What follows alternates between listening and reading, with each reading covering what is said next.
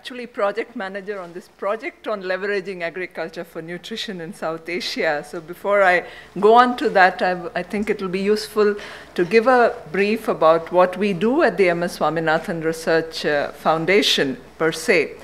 We are an organization working for sustainable rural development in the areas of food security, biodiversity conservation, coastal systems research, ecotechnology, using ICT for rural development, climate change, as well as biotechnology to meet current needs like increasing salinization in coastal areas, or to have how to address problems of drought resistance, etc.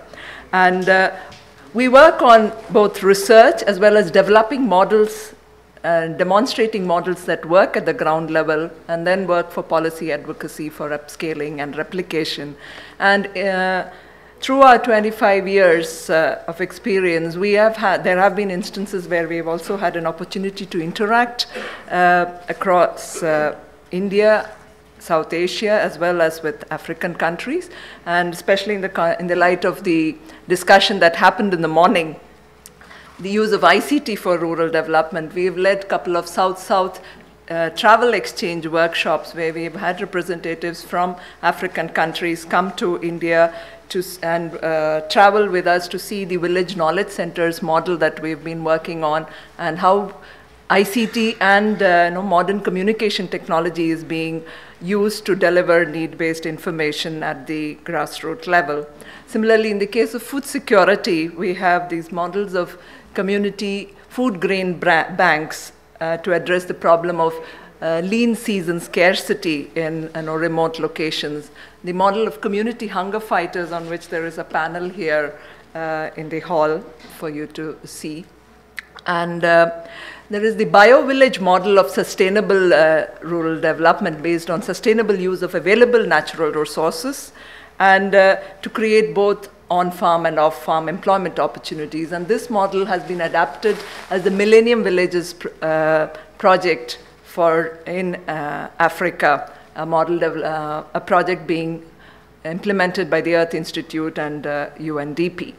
Coming to this, the project on leveraging agriculture for nutrition in South Asia, LANSA, it's a research program consortium supported by DFID, and under which we are working to demonstrate a farming system for nutrition initiative in a cluster of few villages in 2 different agroecological regions in India, in Orissa and in Vidarbha and Maharashtra. And we thought this would be relevant given that our friends in Africa also have similar problems of a high population dependent on agriculture, as well as a problem of having a high level of population who are malnourished.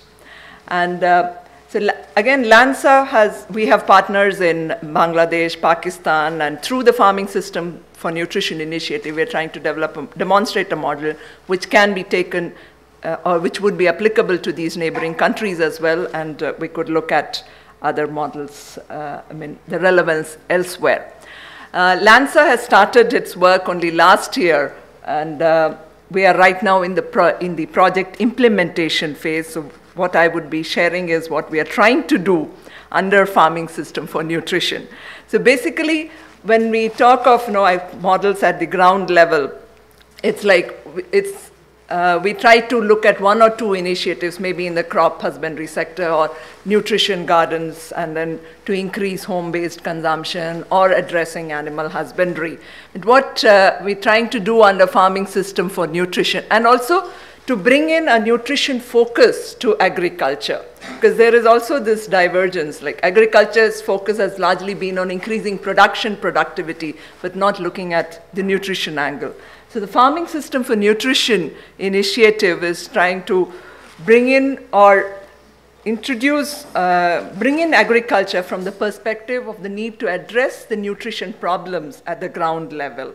So to understand the nutrition status, at the prevailing nutrition status, and based on that, devise the strategies that would be needed, combining crop husbandry, animal husbandry, as well as homestead gardening, pisciculture, the whole gamut. Agriculture is not just crop cultivation, but the whole gamut of agriculture and allied activities, and to make them work at the ground level, combined with nutrition literacy and awareness programs, where use of ICT would be an important component. Creating a cadre of community hunger fighters would be an important component, and creating also addressing problems of food, besides production, food processing and safety, etc.